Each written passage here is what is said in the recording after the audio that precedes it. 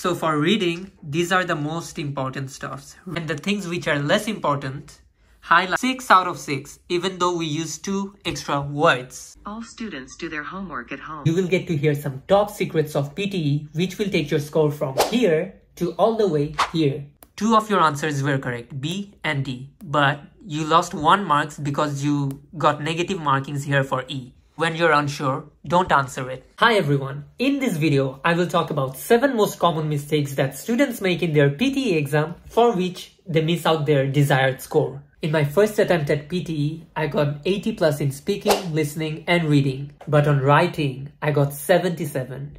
Just for 2 marks, my dreams were broken. After the first exam, I gave myself 1 week and prepared even better. And for the second exam, this is what I got. I got 90 in speaking and listening and got 84 in reading and writing. Pretty cool, right? So how did I manage to get this score? I scored 90 because I managed to avoid some most common mistakes that people make in PTE. I will share all those mistakes in this video, so watch this video till the end. Who knows, you might be the next one to get 90. Also, I will be sharing a practice plan for both listening and reading which you can follow every day to get a good score. Lastly, I'm warning you. In this video, you will get to hear some top secrets of PTE which will take your score from here to all the way here. Mistake number 1. Fear of adding extra words in write from dictation. A lot of students have this misconception that you will be penalized for adding extra words. But in reality, this isn't true. I know you won't believe me until I show you a demo. So, let's go. Let's play. All students do their homework at home. This one was pretty simple. It said all students do their homework at home. Let's say you're confused between student and students. Can you use 2 of them? Let me show. As you can see, I have used both student and students because I'm confused. Will I get penalized for this? Let me show you. Submit. 7 out of 7.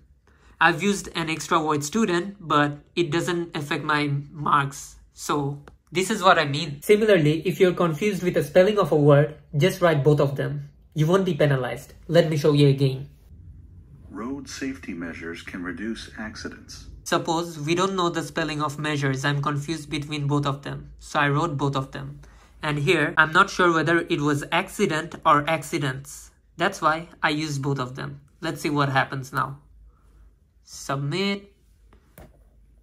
6 out of 6, even though we use 2 extra words. Long story short, don't hesitate to use extra words in write from dictation, especially when you are confused between 2 words. Mistake number 2, spending too much time in multiple choice questions. Be it reading or listening, you shouldn't be spending too much time on multiple choice questions because they're not even worth 10% of the total marks. They just account for 3 to 5% at max. If you got a pen and paper, note down the things I will tell you now. It's very important. So for reading, these are the most important stuffs. Read aloud, highlight incorrect word, reading fill in the blanks, reading and writing fill in the blanks, reorder paragraph, and summarize written text. And the things which are less important, highlight incorrect summary, MCQ, single answers, MCQ, multiple answers. So please don't waste too much time on these things because even if you can't score good marks here, but if you do well here, you will still get 79 plus. Mistake number 3. Don't take too much stress while doing the repeat sentence. I discussed about repeat sentence with many students, and one important thing that I noticed, students who start panicking or get nervous, they score really bad in repeat sentence. There is a reason for it, because when you are nervous or when you are panicking, you might not be fluent and you might fumble a lot, which might make your score very low. It's completely okay if you miss 1 or 2 words. For example, there's 12 words in a sentence and you miss 2 words. Or let's say you miss 3 words. That's fine. But you have to maintain the fluency and don't fumble. Just finish the sentence in one go. Let me show you another example. For example, this sentence came in your exam. My first video about PTE reached 100,000 views on YouTube. Let's say you forgot 2 words here. Views and reached. Even then, just fluently say, my first video about PTE 100,000 on YouTube.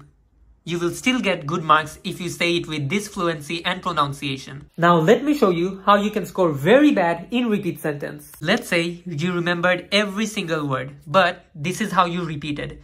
My first video about PTE reached 100,000 views on YouTube. Even though you got all the words correctly, you will still get less than 60. I can bet. So the main thing is, you shouldn't panic, you shouldn't fumble. Just repeat it without any hesitations.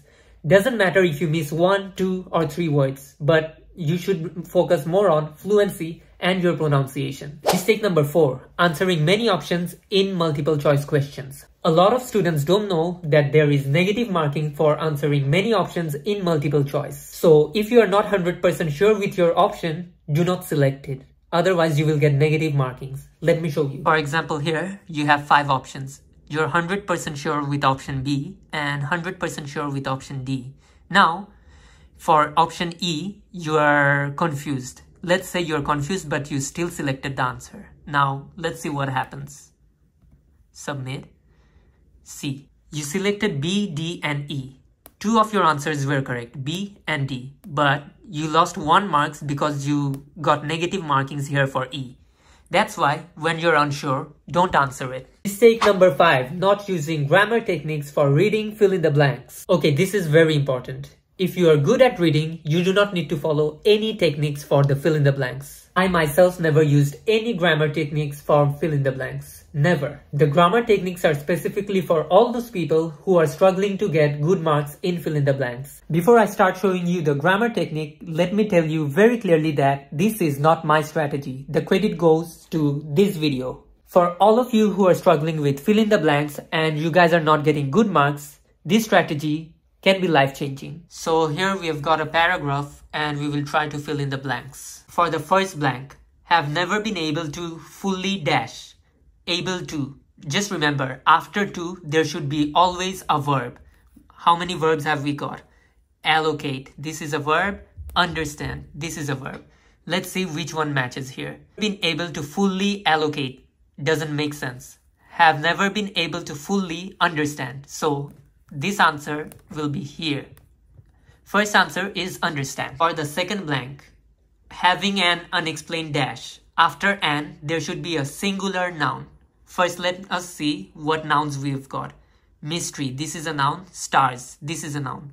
But here stars won't be an answer because it's plural. The only singular noun is mystery. This is answer 2. Moving to next blank. Astronomy also has dash. After has, it should be a verb. After has, always put a verb. What is a verb? I have eaten. She has given. Here, eaten, given, these are verbs. In our options, we have got 2 verbs, amazed and served. But we can see astronomy also has served as a way to keep time. Served sounds best. So option 3 is served. So these are some of the techniques you can use for fill in the blanks. For example, after an, there will always be a singular noun. This might be helpful for you guys. But if you're really good at reading, you don't need all these techniques. You will be good anyway. Mistake number 6 is focusing too much on the content for writing essay. I've seen many students focusing so much on the content for the essay. Like they're spending 5 minutes to 10 minutes just making some solid points for the essay, for the topic. But in reality, you just need a template and then make sure you don't make spelling mistakes or grammatical errors. In short, what I mean is you don't need to have in-depth knowledge about the topic. Just follow the template I've provided in my first video and then make sure you don't make grammatical errors or any typing mistakes. Make sure you revise it before submitting. And just use some keywords about the topic in the brackets as shown in the templates. Only those places you just need to say something about the topic. The other parts of the templates you can you can copy and paste it. Last and final mistake, number 7, forgetting to double check spellings and grammatical errors. It is so very important to double check everything. Let me tell you a fact. In my PTE exam, after finishing the essay, I was revising the whole essay. I found over 10 typing errors and 5 to 10 spelling mistakes as well. So if I didn't double check them, I think instead of getting 84 in writing, I would get something less than 60. So this is super important. Keep in mind. These were my 7 mistakes which I really want you guys to avoid. And as I promised in the starting of this video, I will provide you guys now the practice plan for reading and listening. So first we got reading. Try to practice at least 20 to 25 read alouds every single day, and then reading fill in the blanks like 20 questions. Also 25 questions reading and writing fill in the blanks. And then try doing reorder paragraphs 15 a day, and then highlight incorrect words 7 paragraphs a day. If you can practice them every single day consistently, I'm pretty sure your score will improve. You will have a very good reading score because practice makes a man better. Here is the practice plan for listening. Do summarize spoken text 15 a day, and then fill in the blanks 20 a day. For write from dictation and repeat sentence, they are very important. So try practicing 40 each of them. This won't take much time for you. And for the MCQs, single and multiple, try doing 10 a day, each of them. So that's all for this video. If you have any questions, let me know in the comments. And if you want to contact me directly, you can do it through my Instagram, or you can also contact me through my Facebook page. Also, let me know what kind of videos you want in the future. And thank you so much for making me hit 4,000 subscribers. Means a lot. Rafiel Hisham signing off.